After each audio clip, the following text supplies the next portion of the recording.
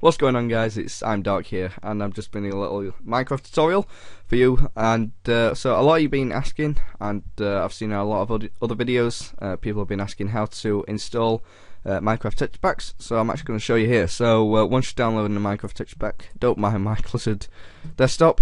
So once you've downloaded one, it'll come like this. So you just want to leave this here. You want to go to Start menu, type percentage app data percentage, click enter. And then what you do is when you click .minecraft, and then you want to go to this folder called texture packs, and then what you want to do is drag it in like that.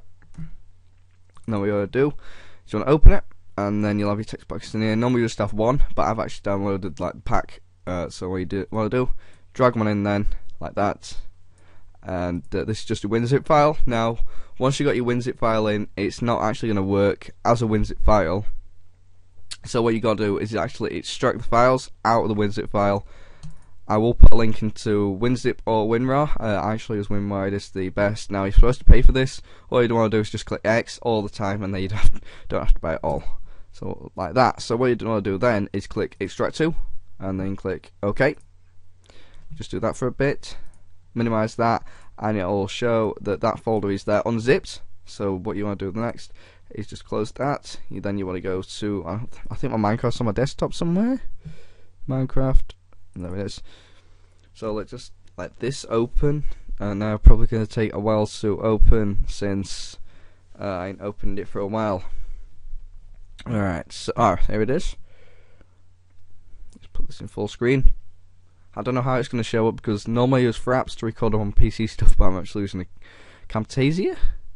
Yes, Camtasia recorder, screen recorder. Right, so once you got this, you want to go to texture packs, and then you want to click the one that's got the logo for the texture pack, like that one, not this one or that one, because that won't work properly.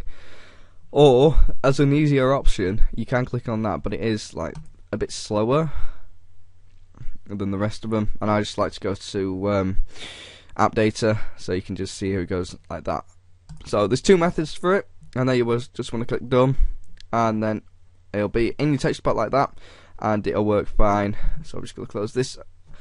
So I hope this was useful for you guys. If it was, please remember to hit that like button. It really shows that you enjoyed the video and you actually learned something.